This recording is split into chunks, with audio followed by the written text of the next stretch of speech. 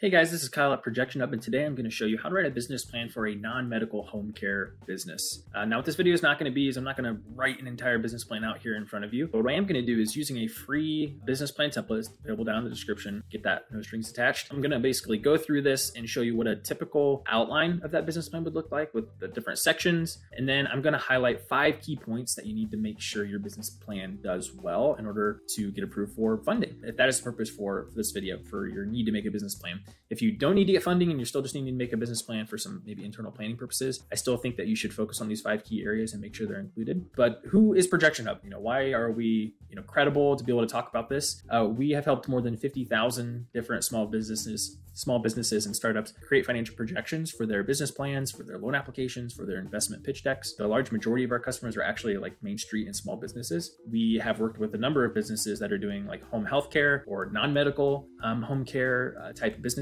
and create financial projections there. And before I was with Projection Hub, I actually spent 7 years as a lender at a small business lending agency, helping businesses package up their loan requests, including reviewing their business plans and their financial projections. And several of those businesses were home healthcare and home care related businesses. So I've seen a lot of those in action, kind of know what areas of those need to be focused on to try and get approval for that. If you like this video at all, please give it a thumbs up. That's really helpful for us. Feel free to subscribe to the channel as well. Not all of our content is about home care or that type of stuff, but a lot of our content is about owning a business, running a business, growing a business. So hopefully you can find some extra helpful content there. So I'm going to go ahead and jump into this. Okay, first off, before we jump in, I want you to think about what's the purpose of your business plan. For your industry, maybe non-medical home care, it's maybe not super common, or maybe it is common, but it's not as obvious as like a restaurant business plan. So maybe your business plan needs to do a little bit of education on the industry itself and the opportunity in the industry and the direction it's heading. But the primary purpose of your business plan is to outline your specific plan for success. You're trying to outline a tangible, realistic roadmap as to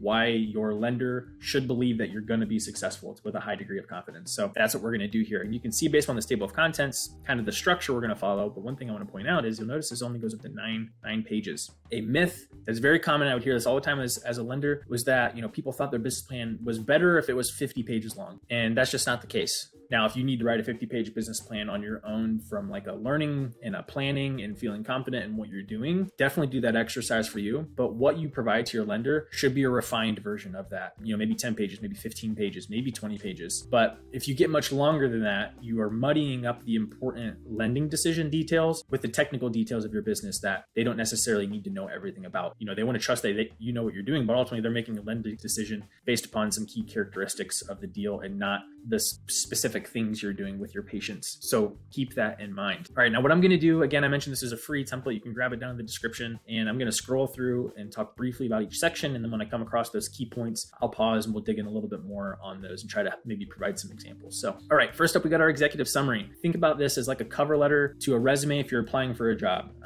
1 page or less, hit the high points. What's the name of your business? What's the area you're planning to be serving? Is there a short list of services that you could describe to give a good idea of what you're going to be offering? A quick note maybe on the industry itself, and talk maybe briefly about some of the financial projection highlights. So maybe that's your targeted revenue, or when you plan to break even, where your startup costs are, how much of those startup costs are you seeking to be in a loan? That kind of stuff can be included in here. Okay, and we will keep moving along to the company description. And this is going to bring us to key point number 1. And that is going to be, we want to make sure we highlight our industry relevant experience here. So in your company description, talk a little bit more about who are the owners, who's involved with this, the history, the certification, the experience that you have. Now in an industry like home healthcare or non-medical home care, we got to make sure that the lender is confident that we are certified to be able to do what we're doing and that we have some experience and know what we're doing. Because we're dealing with the well-being of other people, and they want to have a degree of confidence that that's not going to be an issue with you running the business. So if you have that experience, either working in a business like this, managing in a business, running one of those businesses, definitely include that. If you don't, make sure you have a partner that does. And if you don't have a partner that does, you better have a key employee or a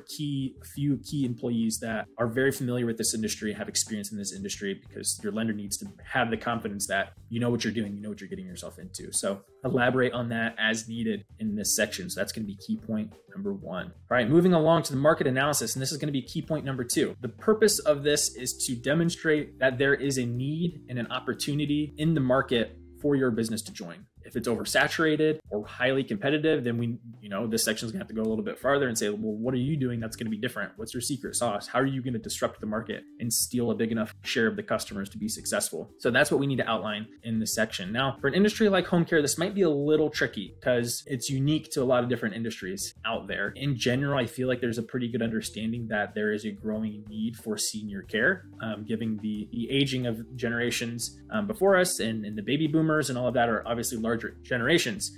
And there's less and less people in the workforce that are serving those generations. So it's relatively safe to say that most people understand there's probably a big need for this. Now, that's probably not going to cut it as far as just like saying, well, we all know, the baby boomers are aging out, so they need help. So any tangible examples and research you can give here is going to be ideal. Some basic ways that you can do that, to maybe give you some examples, is if I ever even just go over to Google. I live in the Indianapolis, Indiana area, and there's a suburb on the northeast side called Fishers. It's a growing area, and maybe that's where I want my business to be, because maybe that's where I live. And I'm going to go there and search what services are in my proximity. So I'm going to search that and get my pop-up list here. Now, if I zoom in different areas, a few more might pop up and some might disappear. But my recommendation to you is to make a list. It doesn't have to be in your business plan. Every business that does what you do or similar to what you do within 10 miles, 20 miles, 30 miles, depending upon how far is common to travel to provide a home care service, and understand what their services are, what are their price points, and figure out all you can about them so that you can identify where is there an opportunity in this market, and yet that there is an opportunity in the market. So that's one way you could go about doing this. Another thing,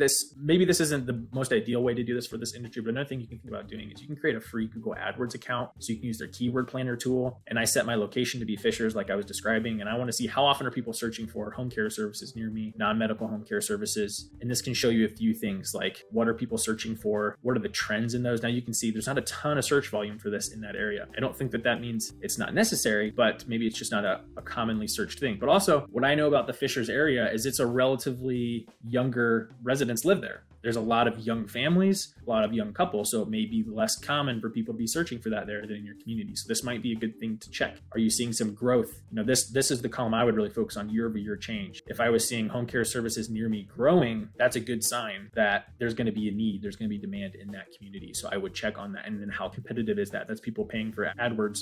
How competitive is that advertising environment? So that's something you can do. I also think this industry, there's likely research, journals and articles out there that people are probably talking about this at a larger scale. So anything you can find out there to reference, excerpts you can find from that to see the growth rate, all that kind of information you want to put in here. So tangible examples of the market growth is helpful for that section. We really want to identify that there's an opportunity for you to come in and take some of that market. Okay, moving along, services offered. Okay, so here to talk about the section a little bit, this isn't one of the key points, but I will highlight when you're talking about the services and the actual tangible offerings of your business, this section isn't going to make all the difference when it comes to getting approved for a loan, but it can certainly hurt you if you don't put enough effort into it, okay? So your lender's not gonna be an expert on non-medical home care. So they're not gonna know, oh, that's interesting, they're offering this and not offering that, or that's interesting, they're offering this at that price point, but not this. They're not gonna dig into it quite like that, but they will be able to tell if it feels like there's not enough detail there, okay? So make sure you spend some time. This is a fictitious pre-filled out basic template to help give you the structure. So this is not enough information here, okay? Like list your specific services, what those are gonna cost, how you're gonna provide those. It doesn't need to be 10 pages, but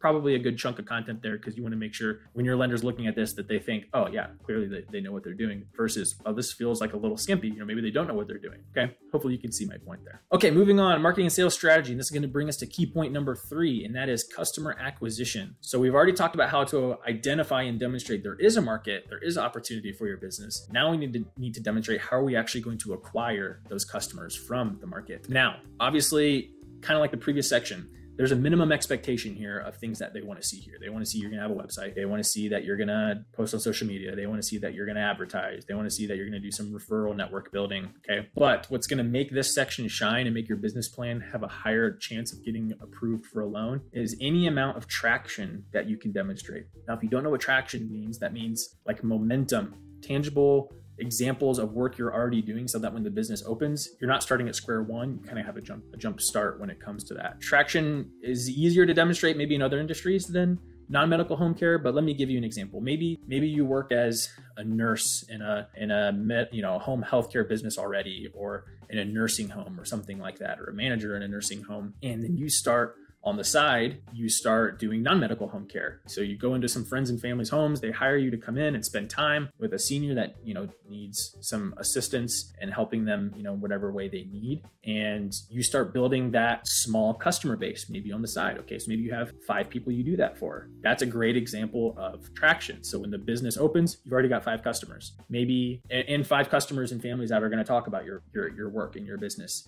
Maybe 2 or 3 other people that also work in nursing homes or assisted care facilities, and they would be interested in joining your business. Maybe they can do the same thing. They can start doing this on the side a little bit, forming their own relationships there, so that when the business opens, you've got a greater, start there. Another example might be, if you're well connected in your community, start collecting interested parties to be on your first wait list for when you open, because you'll probably have limited capacity. Maybe you can find friends and families that have, seniors in their care or in their family that they would be interested in having a home care service done by you. Start collecting those names. So when it comes to traction, the best thing you can demonstrate, if you're already selling, if you're already making money doing this thing prior to the formal launch of the business, that's great. Next best thing is names and interested people. Any data you can provide. If you say, I've got 37 families already interested upon launch, that is like pure gold that a lender wants to hear. Because not only does that demonstrate you're probably likely to start making money right away, it also demonstrates your willingness to hustle and to grind and to grow this business into something that's going to be successful. Okay.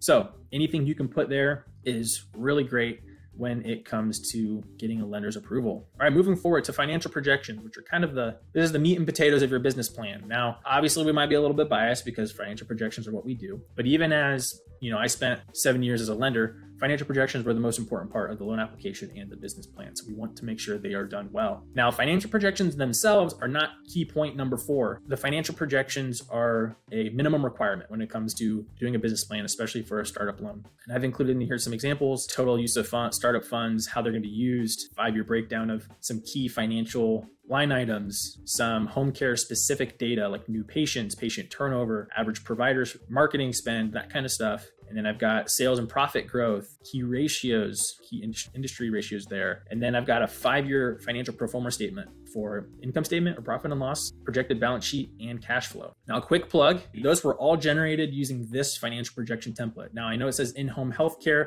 The business plan I'm talking about is non-medical. This template works great for both because you'll be able to delineate between those services and their costs. But this template, which costs less than $100, will enable you to generate all of those automatically, very simply on your own. Now, of course, if you buy a template, we're here to help you and answer questions. But just to show you really quick, all this takes is putting in the things you're going to need to purchase for the start of the business. Are you going to have any investors? Are you going to have any business loans? As you fill out the projections, it's going to calculate how much cash do you actually need. Like if it's going to take 17 months to break even, you're going to have to cover those losses until that point. So you need working capital. What's really special about this template is it's not just going to say, hey, how much revenue do you anticipate making? It's actually going to calculate the projected revenue for you using terminology for your industry, right? It's going to help you guess how many patients you're going to have. What's your advertising budget going to be? How much does it cost to acquire a new patient? How many patients can you have? What types of services are you providing? What is their hourly rate? So this is where you can see how you can differ this from like a medical home healthcare versus non-medical. Is you can obviously take out medical related service providers, and we'll be able to price all of our services here. And we can put in our operating expenses, like how much rent, are you paying rent,